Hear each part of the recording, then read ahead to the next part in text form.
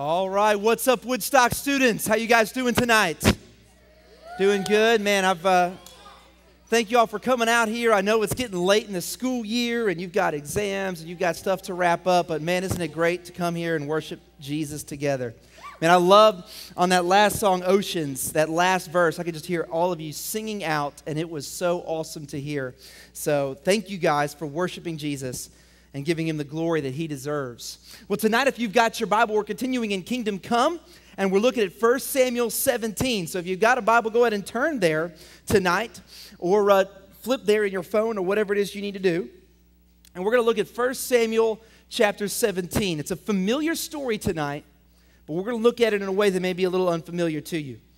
Now, I need to know tonight, I got a little poll question to start us off. I need to know how many of you guys have ridden a roller coaster before. How many of you guys have ridden a roller coaster? Okay, it's most everybody. How many of y'all are scared of roller coasters? They put a little fear into you.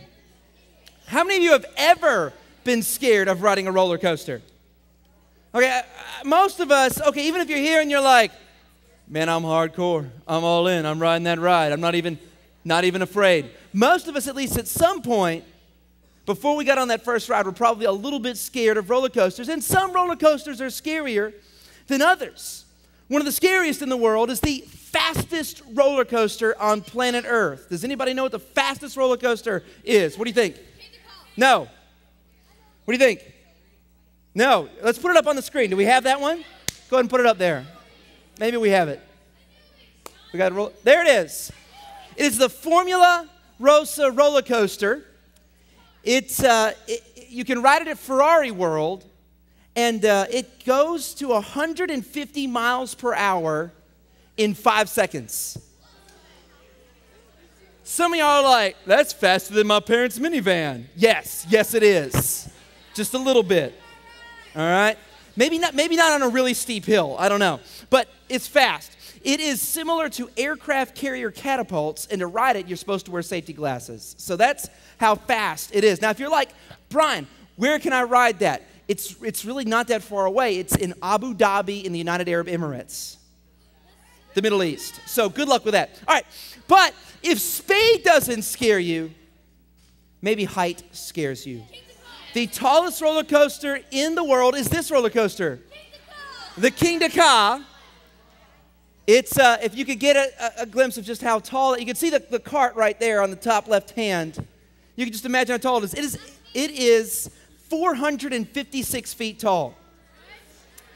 And you can ride that one at Six Flags Great Adventure in New Jersey, right? I mean, you got to put something fun like this in New Jersey, because if you live in New Jersey, I mean, come on, you need some help.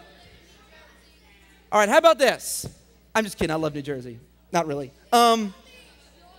But one of my favorite parts of roller coasters, see if you can track with me on this, is the loop. Like, I love the way my stomach sinks down into my toes on a drop, but I love a loop where you just go up and over like this. The tallest vertical loop on a roller coaster in the world is 160 feet tall, and there it is. That is the ride Full Throttle at Six Flags in California, 160-foot tall vertical loop. I mean, if that doesn't bring your lunch back to visit you, I don't know what will, right? Now, how about this, okay? Some of you are like, okay, loops are cool, but drops. Now, we've seen the tallest, but did you know there is a steeper roller coaster? It's actually this one, the Takabisha. You're like, you do this. Yes, it's like negative. Like, look at that. That is nuts. It is a 121-foot drop. It's the Takabisha. You can ride it in Japan at the Fuji-Q Highland theme park. So you got to go to Japan for that one. But boy, that's pretty scary. Now, you guys, we've all ridden some pretty cool roller coasters, but I remember where it all started for me. See, I love a good roller coaster. I'll admit, sometimes when they're really big, like the ones we've seen, they make me a little bit nervous. But the very first roller coaster I ever rode was Big Thunder Mountain Railroad at Walt Disney World. Anybody else with me? Okay, there it is. Not quite the King to Ka, all right? But when I rode that thing, I was an elementary kid. And as an elementary kid, I loved going to Disney World because I liked the rides. They were my speed. You could ride on the Jungle Cruise, which is like a boat ride with little robot snakes. Or you could ride Pirates of the Caribbean, another little boat ride. And I loved those kinds of rides. I didn't want to touch Big Thunder Mountain Railroad. But one day my parents said, Brian, we are riding Big Thunder Mountain Railroad. And so they dragged me and my brother into the line. And the whole way through the line, we are pleading with our parents, saying, please don't make us ride this. Please let us get off. I think my brother was like in tears, begging, get off, let us get off. This is child abuse. We're calling child services. We're going to die. I mean, look at us. We're like 8 years old. We're going to slip right out of the bars and get run over by the train. It's not going to be good, Mom and Dad. But they persisted. We got on board the train car. The bar came down, and that voice came over the speakers and said, get ready for the wildest ride in the wilderness. And at that moment, when that train took off, my life flashed before my eyes. And because I was like 8 years old, it was really short, and it consisted mainly of Transformers and Ninja Turtles. And I said, I've got to survive because my life has not been very exciting up to this point. And of course, we rode the ride. We got off, and we're like, that wasn't so bad, right? It scared the life out of us, but at the end of the day, it was perfectly safe. And that's what's interesting about roller coasters. They scare us.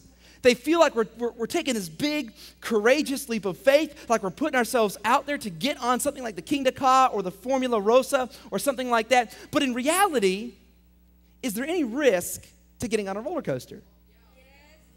No. Because here's what I guarantee you.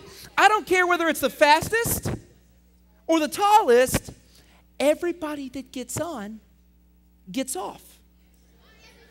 And everybody that gets on gets off. Listen, everybody from the sixth grader who's finally tall enough to ride, can I get an amen? All right? To the 80-year-old grandpa that's got his pants jacked up so high he's got to pull down his zipper to see out. Everybody gets off, or else lawsuit, park closed down. Okay? Now, it feels like a risk, but it really isn't that big of a risk. And in our lives, guys, even though we may feel bold and courageous and like we're risk takers, we live in a very safe and sanitized world. I mean, it is hard to really put your life and everything you've got on the line for something. And I think it means that most of us don't know what it would truly be like to risk everything, to truly take a leap of faith, to truly step out for something that mattered. And here's my challenge for us tonight. What would happen if we put as much faith in God as we put in a roller coaster? Because you think about it, you're putting your life in the hands of that thing. When that safety bar comes down, if that safety bar goes up, right, we're done. Are we willing to take an even greater risk, put our lives in the hands of God, and see what He will do? Is God worth your faith? Is His glory worth your faith? Is who He is and what He has done, His gospel, worth your life? That's what I want you to think about as we look at 1 Samuel chapter 17. So, here's where we zone in, we focus, we're going to study the scriptures together. Remember, you guys can handle science and algebra, you can handle the Word of God. So let's go to town. No, we're not going to talk about math. Don't worry, Josh. All right, here we go. Shh, listen up. 1 Samuel 17. The first thing I want you to see tonight is when it comes to stepping out and living for Christ, the odds are not in our favor. Take a look at verse 17. Now the Philistines gathered their armies for battle, and they were gathered at Soka, which belongs to Judah, and encamped between Soka and Azekah in Ephes-Dammim. I love Old Testament names. And Saul and the men of Israel were gathered and encamped in the valley of Elah, and drew up in a line of battle against the Philistines. And the Philistines stood on the mountain on the one side, and Israel stood on the mountain on the other side, with a valley between them. And there came out from the camp of the Philistines a champion named Goliath of Gath, whose height was 6 cubits and a span. He had a helmet of bronze on his head, and he was armed with a coat of mail. And the weight of the coat was 5,000 shekels of bronze. And he had bronze armor on his legs, and a javelin of bronze slung between his shoulders. The shaft of his spear was like a weaver's beam, and his spear's head weighed 600 shekels of iron, and his shield bearer went before him. So the Philistines have come out to fight because they want to regain control of Judah. They want to reassert the fact that Judah serves them, they don't serve Judah. And so they come out to battle, and on one mountain are the Philistines and their army. On the other mountain are the Israelites, led by King Saul and their army, and there's a valley between them. And out into the valley comes Goliath, a Philistine of Gath, and this champion strikes fear into the hearts of the Israelite army. His height is 6 cubits in a span. If you translate that to today's measurements, that means he is 9 foot 9 inches tall. Right? Somebody tell the Atlanta Hawks. We got to draft that guy, right? I mean, 9 feet, 9 inches tall. He's huge. Imagine that in hand-to-hand combat. This is before guns and grenades, right? So if you fight a guy, you're fighting him with swords. And if a guy is 9 foot 9 inches tall, I guarantee his arm is a little longer than yours. So you're swinging your sword, and he just swings his and cuts your head off before you get within 10 feet. I mean, the guy's got long arms. Not only that, the weight of his armor is 5,000 shekels. That's 125 pounds of armor. That is a lot. That's more than a lot of you weigh here tonight, okay? He is wearing like one of you and then some, right? I'm looking at some of you guys here on the front row, right? I mean, that's pretty heavy, right? 125 pounds. And so he is massive. His head of his spear weighed 600 shekels. That's 15 pounds. And his spear is like a weaver's beam. What that means is if he throws this at you, he is going to split your insides wide open. You start with one liver, you have 2 livers after this guy stabs you. He is terrifying. And here's Goliath's challenge to Israel. Listen to this. Listen to this. Here's what he says. Verse 8, he stood and shouted to the ranks of Israel, "Why have you come out to draw up for battle? Am I not a Philistine, and are you not servants of Saul? Choose a man for yourselves and let him come down to me. If he is able to fight with me and kill me, then we will be your servants. But if I prevail against him and kill him, then you shall be our servants and serve us." And the Philistines said this, listen, "I defy the ranks of Israel this day. Give me a man that we may fight together." When Saul and all Israel heard these words of the Philistine, they were dismayed and greatly afraid. Goliath basically says, I'm bigger, I'm stronger, and you are going to serve me. And even the greatest warrior that Israel had, Saul, the Bible tells us Saul was more handsome and taller than anybody else in the land, yet even he is terrified at the voice and the challenge of Goliath. And listen, what our world will say, it may not be a 9 foot tall Philistine, but what our world will say to you, you tonight who claim to be a Christ follower, our world will say, I'm bigger, I'm stronger, and you will serve me, not your God. That's what the world will say. Now, sometimes this comes out in big ways. I was reading a book recently about when the communists took over East Germany after World War II was over. Russia came in, the communists came in and took over East Germany. If you know anything about the communists, they were atheists. They were not a fan of religion, Christianity, or churches. And when they took over East Germany, they targeted religious groups. So here's one way that it happened. The Free German Youth, which is a communist government organization, stay with me on this, organized meetings in high schools, where some of you are headed here in a few months, to uncover and dismiss hostile elements from the premises, which mainly meant Christians. So here's what they did. School tribunals made up of teachers and students interrogated students suspected of religious leanings. These were huge public occasions. Students who refused to join the Free German Youth or who insisted on going to church were named, condemned, and expelled one by one on stage in front of their whole school. Many of them left the stage crying. Can you imagine that? In your school, if a tribunal was held, the whole school was gathered, and you were brought up, and they said either quit going to church or you're expelled from school. And you'll have no job, you'll have no way to make money, and everybody will know that you are opposed to the government. This really happened to thousands of teenagers. And the world may not do this to you. I hope. Our country is changing in some ways. It may come to this someday. But right now, you're not going to face this. But the world is still saying something similar to you. I'm bigger, I'm stronger, and you will serve me. The world has all the governments. The world has more money, more people, more power, more media, more schools. You say, I'm going to serve Jesus. And the world says, oh yeah? Wait till you see all my movies and television and music I'm going to send your way. We'll see who you're serving after you consume that hour on hour on hour. See, I've got better entertainment. you will serve me. The odds are not in our favor, just as they were not in Israel's favor to serve God and not the Philistines. But there's good news.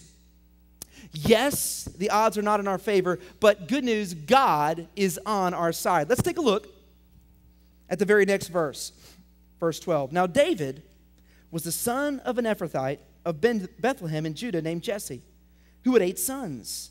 In the days of Saul, the man was already old and advanced in years. The 3 oldest sons of Jesse had followed Saul to the battle. And the names of his 3 sons who went to the battle were Eliab the firstborn, and next to him Abinadab, and the third Shammah. David was the youngest. The 3 eldest followed Saul, but David went back and forth from Saul to feed his father's sheep at Bethlehem. For 40 days the Philistines came forward and took his stand morning and evening. So introduce our hero. He's not who you would expect. He's the youngest son of Jesse. And more than that, he's so non-essential to the battle that he just goes home to feed his father's sheep. In the meantime, the guy is taking care of sheep, making trips back and forth to the battle, the youngest son, the last guy that you would expect. And why is he the hero? And I'll tell you why I think this is. God doesn't go to call a bigger, stronger man than Goliath. That's what we would expect. Instead, he calls a weaker one who's feeding sheep, one who's much younger, one who's the youngest of his father's son, one who's so unimportant to the battle, he's going back and forth. And this reminds us of something. When God wants to do something, he usually looks for something weaker to accomplish his purposes. See, when we think about good overcoming evil, we always think about good getting stronger until good is strong enough to lay a whoop down on evil. Right? That's what we think of. Like, okay, for instance, the Transformers. Right? When Optimus Prime is getting beat up, what does he do? He goes and recruits the Dinobots. Bigger, badder Transformers, so that now good is stronger. When the Avengers are getting beat up, what do? In the new movie, they go recruit. I'm not going to spoil anything. They go and recruit more Avengers. There's no spoiler, John. It's okay. It's okay. I wouldn't do that to you. But that's the point. They get bigger, they get stronger until they can eventually overcome evil. Or when, for instance, don't worry, I'm not going to spoil anything else. Or when, for instance, Baymax goes to fight the man in the kabuki mask. Okay? He's not strong enough, so you've got to form the big hero 6 so now that good is strong enough to overcome the man in the kabuki mask. The point is this, and every time we think about good overcoming evil, we imagine good becoming stronger. But that's not the way God works. God goes for the weaker person.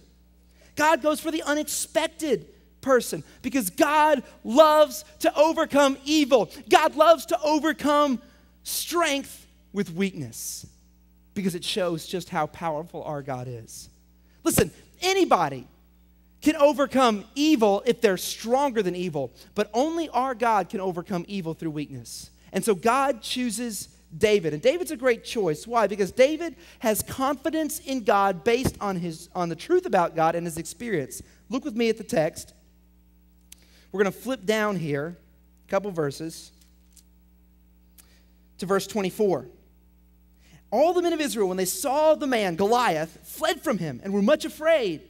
And the men of Israel said, have you seen this man who has come up? Surely he has come up to defy Israel. And the king will enrich the man who kills him with great riches and will give him his daughter and make his father's house free in Israel. And David said to the men who stood by him, what shall be done for the man who kills this Philistine and takes away the reproach from Israel? For who is this uncircumcised Philistine that he should defy the armies of the living God? And the people answered him in the same way. So shall it be done to the man who kills him. David says, I know God. Who could defy our God? And then these words that David says are reported to Saul. Verse 31. When the words that David spoke were heard, they repeated them before Saul, and he sent for him. And David said to Saul, let no man's heart fail because of him. Your servant will go and fight with this Philistine. David's like, I got this. I got him. It's no big deal. And listen to King Saul's response. And Saul said to David, you are not able to go against this Philistine to fight with him, for you are but a youth, and he has been a man of war from his youth. He says, this is a big, bad dude. You're still a kid. You don't have the experience. You can't win. And here's what David says, verse 34. But David said to Saul, your servant used to keep sheep for his father. When there came a lion or a bear and took a lamb from the flock, I went after him and struck him and delivered it out of his mouth. And if he rose against me, I caught him by his beard and struck him and killed him. Your servant has struck down both lions and bears, and this uncircumcised Philistine shall be like one of them, for he has defied the armies of the living God. David says, I've had experience. I've killed lions. I've killed bears. I can handle this big dude. But then, why does David think he can handle this dude? It's not because David is like, psh, look at me, man, lion killer, bear. I mean, like, I wrestled a bear to the ground. Like, if that's you, if you've done that, respect. Instant respect. That's what David has done. But that's not why David thinks he can kill Goliath. Listen, don't miss this. This is key to understanding the story of David and Goliath. Here is why David is sure he can win. Look at the next verse. This is in verse 37. And David said, the Lord, who delivered me from the paw of the lion and from the paw of the bear, will deliver me from the hand of this Philistine. It was God.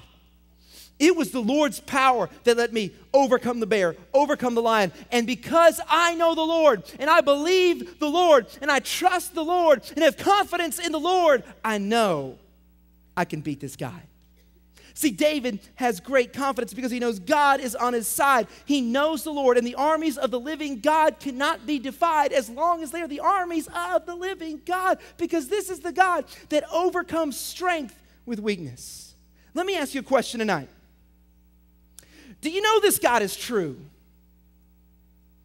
Not have you been in church? Did you go to VBS? Did you go to Awana? Did you grow up here? You go to Christian Club this morning or tomorrow or Friday? I'm asking, do you know that this God is for real?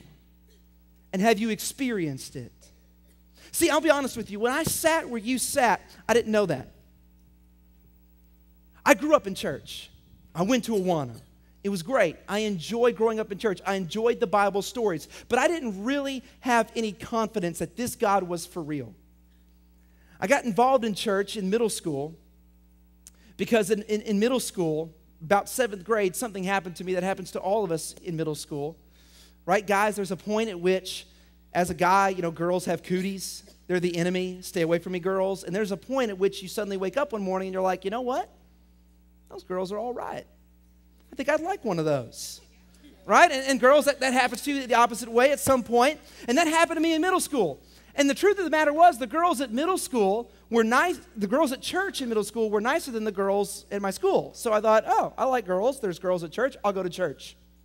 I was very spiritual as a 7th grader. About as spiritual as some of you. Amen? Right? Okay, you tracking with me? It's not necessarily a good thing. Just a warning there before you're like, yep, me too. So that got me through middle school. Then I hit high school, and all my best friends go to church with me. So I loved going to church in high school because my friends were there, because we did lots of fun things, and because I had these wonderful feelings. We would all get together and worship God.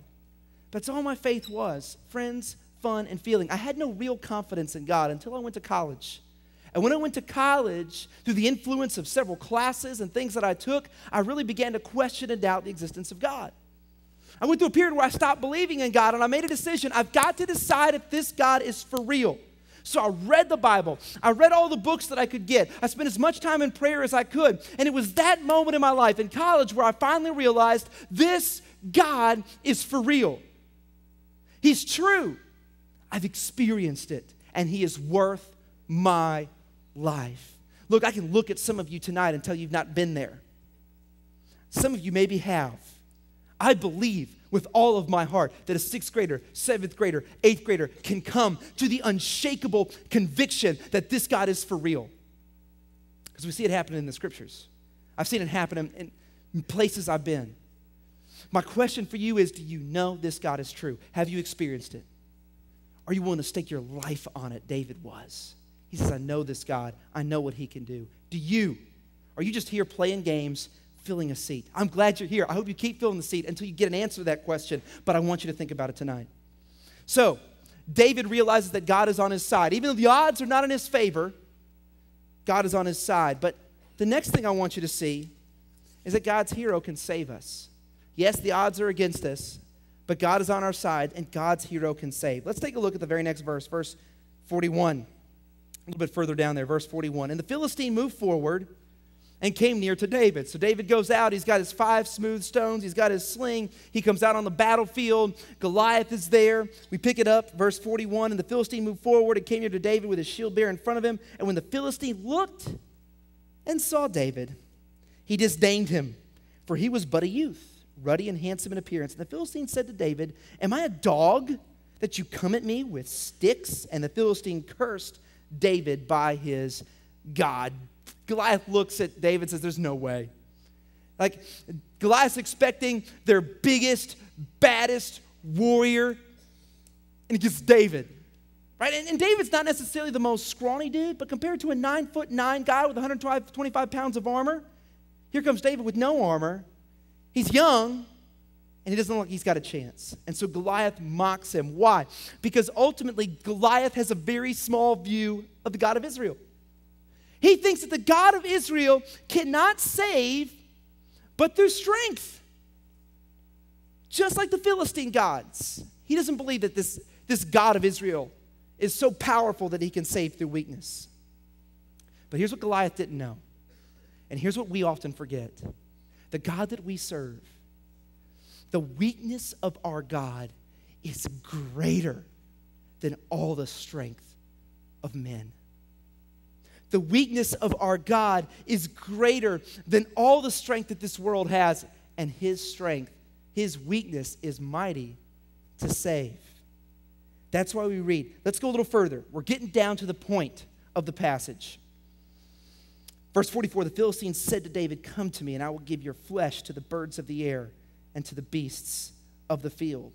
Then David said to the Philistine, you come to me with a sword and with a spear and with a javelin, but I come to you in the name of the Lord of hosts, the God of the armies of Israel, whom you have defied. This day the Lord will deliver you into my hand, and I will strike you down and cut off your head. And I will give the dead bodies of the host of the Philistines this day to the birds of the air and to the wild beasts of the earth. That's a pretty good comeback, right? I'm going to cut off your head, and I'm going to open up a buffet for all the animals. All right? It's pretty good. You should try that if somebody threatens you at school. Maybe not. But that's what he responds. Now, here's the key, though. Okay? One thing you know about the Bible, everything is in the Bible for a reason. Okay? Stick with me on this. This is important stuff. Everything is in the Bible for the reason. The story of David and Goliath is included for a reason, and David is about to tell us why the battle between David and Goliath happened, why God allowed it to happen the way that it did, and why he included it for us. Are you ready? Here David's going to tell us. Verse 46. I'll read it again because it's just a cool verse. This day the Lord will deliver you into my hand, and I will strike you down and cut off your head, and I will give the dead bodies of the host to the Philistines this day, to the birds of the air and to the wild beasts of the earth. And here's why. That all the earth may know that there is a God in Israel, and that all this assembly may know that the Lord saves, not with sword and spear. David says, I'm going to triumph over you today, so the whole world will know that this is the true God, and that this God is mighty to save. That's why the story is here. That's why the battle happened. It's missional. That the nations would see and know who the true God is, and that this God's weakness is strong enough to save. That's pretty amazing. And through the weakness of David, God's going to triumph over the Philistines. And through the weakness, catch this, students, this is where it's headed. Through the weakness of one man dying on the cross, God is going to save the world. You see, this is a cool story of God's weakness overcoming man's strength. There's an even better story. It's called the gospel. Where the weakness of God, catch this, the weakness of God, Jesus dying on the cross, hands and feet pierced, unable to pull himself down, that weakness has saved us. And all the nations will know and see and praise. We serve a greater king than King David. We have King Jesus, whose weakness upon the cross has saved us. Because that's the God we serve. In fact, there's a beautiful picture of this in Revelation chapter 5, where all of history is headed someday. Here's the end scenes of history that John gives us a glimpse into. And here's what he says in verse 6. of Revelation chapter 5. And between the throne and the four living creatures and among the elders, I saw a lamb standing as though it had been slain. There, at the end of history, the weakness of God through a lamb. A lamb is not a mighty animal, y'all. Nobody is afraid of a lamb. If you are, counseling for you. That's weird, okay? They're fluffy, they're cute. A lamb standing as though it has been slain. This is Jesus. And here's where it all goes in verse 9. And they sang a new song. All of heaven sang a new song. And here's what they sang. Worthy are you to take the scroll and to open its seals, for you were slain, and by your blood you ransomed people for God from every tribe and language and people and nation, and you have made them a kingdom and priests to our God, and they shall reign on the earth. Through the weakness of King David, fighting against Goliath, God let the world know that he was the true God and that he could save. And through the weakness of Jesus on the cross, God has let the whole world know that he is the true God and that he can save. And at the end of the time, here's what's going to happen. In verse 11, then I looked and I heard around the throne the living creatures and the elders and the voice of many angels, numbering myriads of myriads and thousands of thousands, saying with a loud voice, worthy is the Lamb who was slain to receive power and wealth and wisdom and might and honor and glory and blessing. And I heard every creature in heaven and on earth and under the earth and in the sea and all that is in them saying, to him who sits on the throne and to the Lamb be blessing and honor and glory and might forever and ever. That's where history is headed. That through the weakness of the cross, Jesus would be crowned king, and all the nations would bow down and worship. David says, I'm going to kill you today so the nations know that our God can save and that he's the true God. And of course, that's what we see happening. Back in 1 Samuel 17, here's how it all ends. Verse 48, when the Philistine arose and came and drew near to meet David, David ran quickly toward the battle line to meet the Philistine. And David put his hand in his bag and took out a stone and slung it and struck the Philistine on the forehead. The stone sunk into his forehead and he fell on his face to the ground. So David prevailed over the Philistine with a sling and a stone and struck the Philistine and killed him. There was no sword in the hand of David. Then David ran and stood over the Philistine and took his sword and drew it out of its sheath and killed him and cut off his head with it. When the Philistines saw that their champion was dead, they fled. God's King David wins the fight by God's power against Goliath.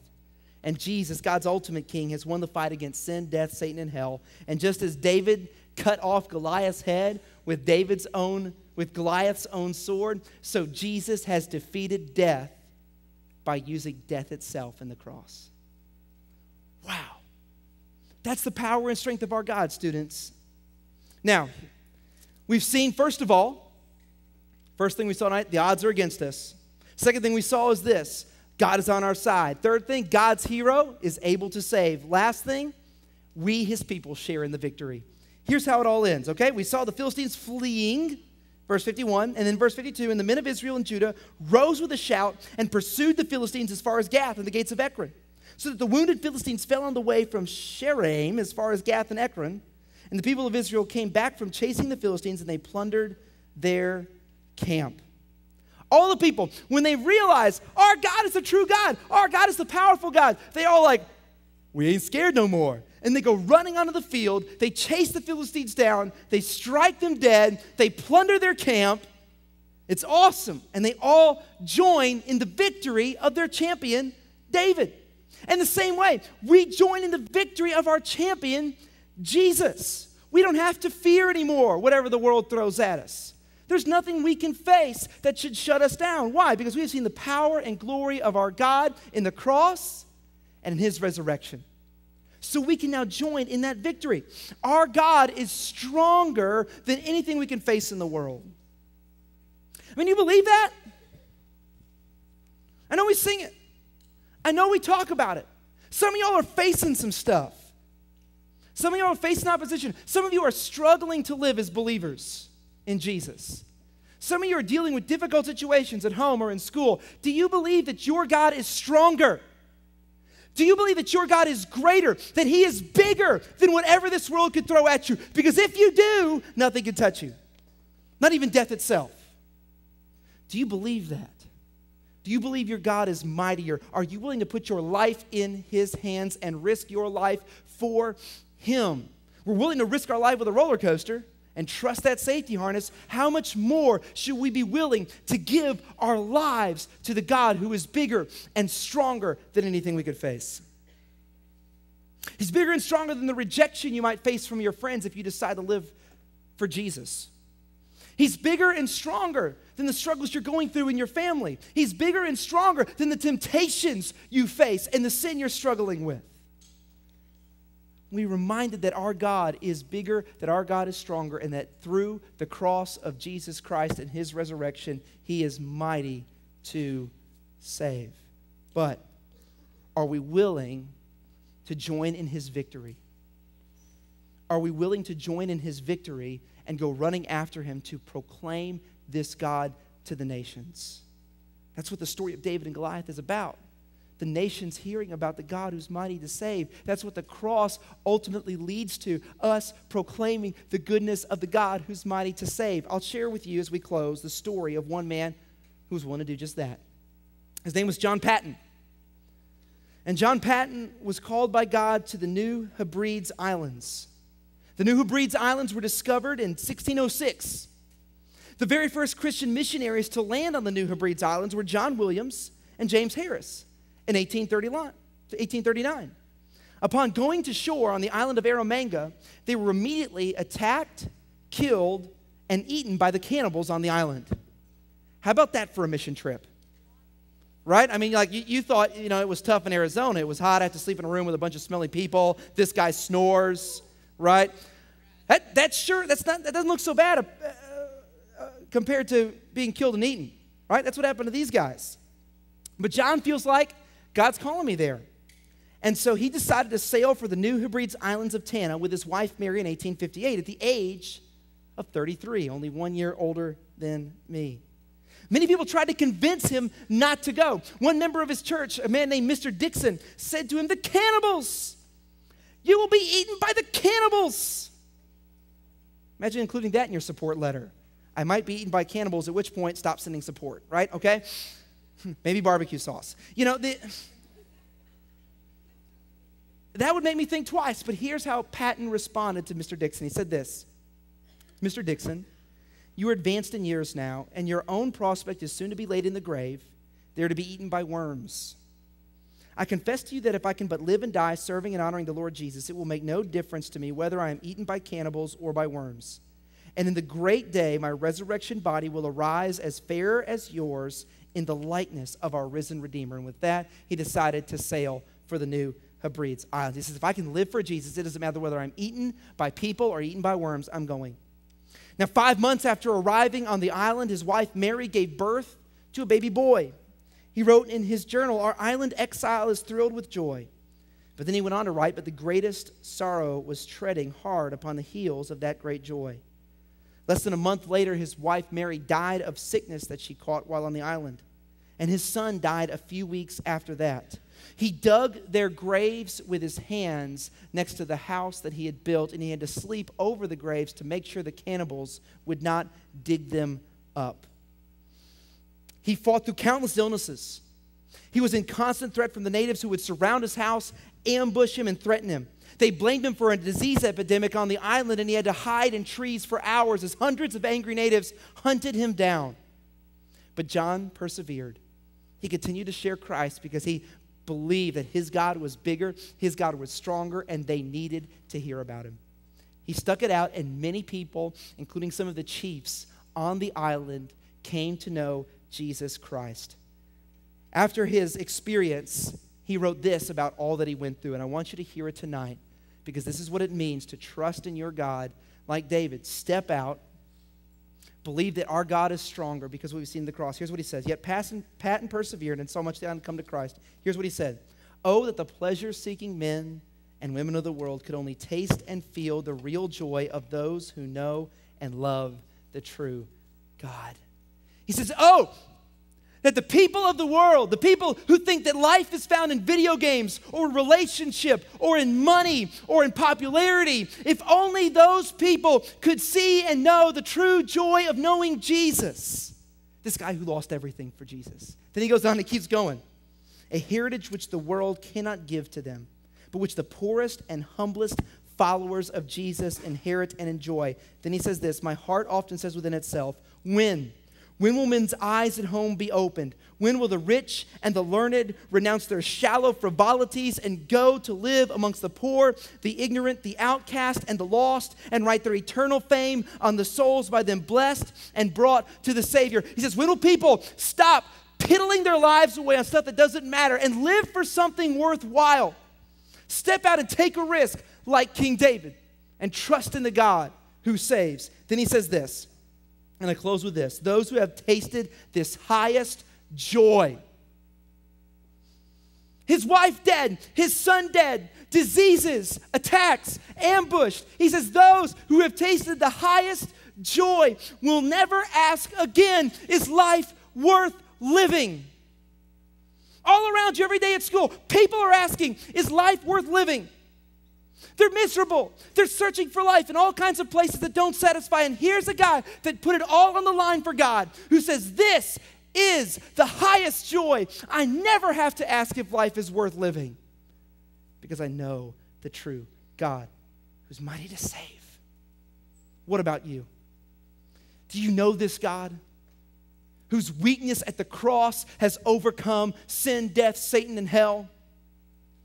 Are you willing to risk your life for this God, to put your life in his hands and say, take it and use it, so that all follow him in his victory parade, that all the world, from my middle school to my home to the nations, may know that there is a true God and he has the power to save because he saved me.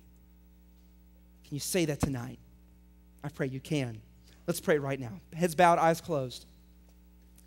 Father, I come to you tonight and I plead on behalf of all of us in this crowd, beginning with myself. God, tonight may we be willing to trust you in the salvation you have brought us, a picture of which we see in David and Goliath. And are we willing to follow after you and declare this victory to all the world? To stand in this victory no matter what we face in this life and to experience the great joy of knowing you. With heads bowed and eyes closed, here's my first question tonight. God has overcome sin and death in the cross through Jesus Christ. We get a picture of that at David's victory, but here's my question. Do you believe it? Has it changed your life? Have you experienced his salvation? Tonight, if you would say, Brian, I've never done that. I've never trusted in the cross. I've never taken a hold of that victory that I have in Jesus. I've never put my faith in him. I haven't believed that he's true, but I want to start believing that tonight for the first time. I just want you to slip up your hand where you are tonight. You say, I want to believe in and follow after this Jesus for the first time tonight. Trust in his salvation. Second thing tonight.